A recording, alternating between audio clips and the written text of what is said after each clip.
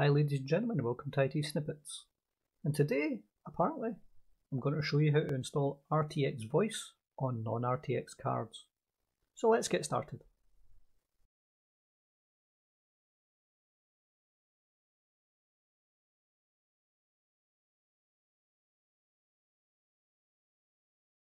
So the first thing we're going to have to do is obviously to download the RTX Voice application.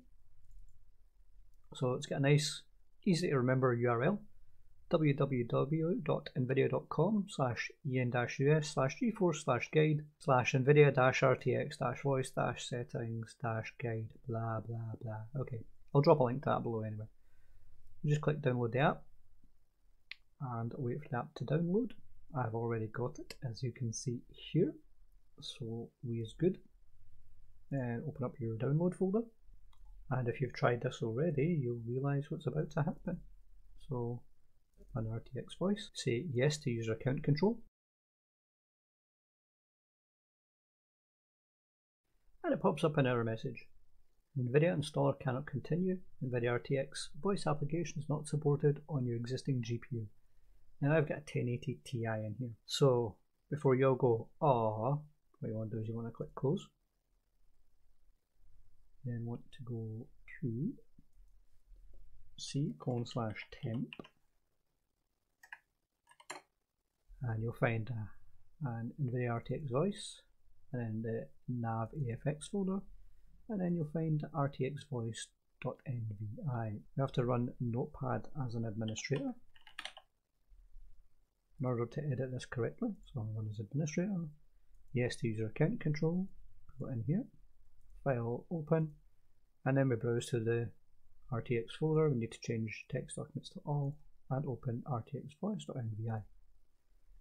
And you'll see down here there's a folder called constraints, or rather a section called constraints. Well, what we want to do is delete that and then do file and save. Now with that saved, we will go back and run setup from the folder that was temporarily installed to, and click yes. Oh look, I've passed the system compatibility. Click agree and continue. There we go, installed, click close. RTX Voice is loading, and there we go. The application is now installed. So let's find out exactly how good it is, shall we? In order to do that, I'm going to have to change some of my settings on my OBS, so I'll be back.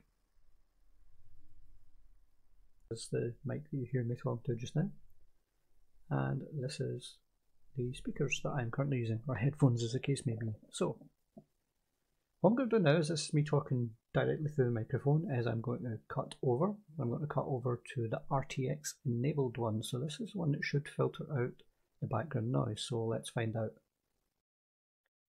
We should now have cut over to the RTX mic. I wonder how different it sounds. I've seen some tests of this online in other YouTube channels, and they seem to be doing an absolutely excellent job of filtering it out, or filtering out background noise that you don't really want. So let's find out exactly how good it is, shall we? Let's go compare. So yeah, I wasn't too impressed with that. So what I've done is I've jumped into the application. I've knocked the noise suppression down a bit because it seemed that I had to put too much pressure on it.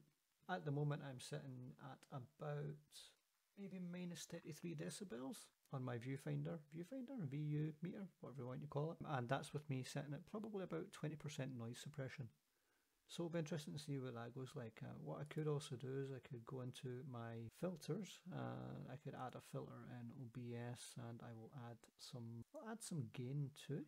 I don't know, maybe about 10 decibels. 10 decibels too much? No, 10 decibels seems to have brought it up originally, so I'll click close on that.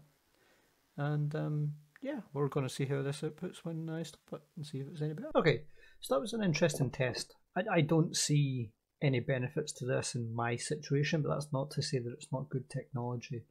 I had to add 10 dB in post in order for you to hear it cleanly the first time, and when I tried to add 10 dB live onto it in OBS, it just sounded terrible.